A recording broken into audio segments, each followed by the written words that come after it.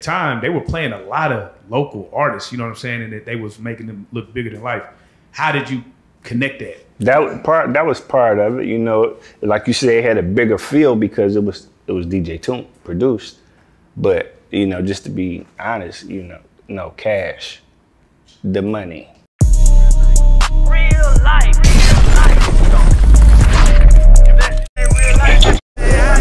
It ain't real life.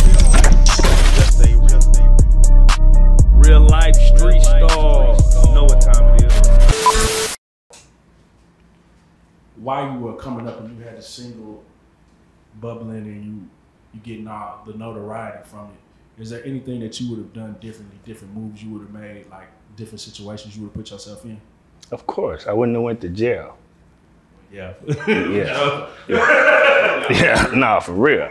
Because I was there, man. Me and Toomp, we had 9 deals on the table, you know? And and just to be honest about the question and not sugarcoat it, and if you're gonna make it in music, man, even if you're from the street, you have to do something hard. And I'm having to do it right now because I just come home and hey, everybody been doing their thing in the street or whatever. You have to separate. And I didn't separate. You know, everybody can't go. You know, and that's hard because you came up with these guys. Y'all really got it out the mud. But I'm trying to do something, man, to where I can't take everybody. But once I get there, then I could throw the life raft back, you know, and pull y'all in. But everybody can't fit through the keyhole at the same time, if that makes sense. And I didn't separate, so I ended up with an indictment. So back to the whole getting on the radio with the Toomp thing, that made them accept you on the radio, or like how did that radio locally, how did that connection happen? You know what I'm saying? Because again, at the time they were playing a lot of local artists, you know what I'm saying, and that they was making them look bigger than life. How did you connect that? That was part of it, you know. Like you said, it had a bigger feel because it was DJ Toomp produced. But you know, just to be honest, you know, cash, the money. Yeah, the money. So we had real money, you know.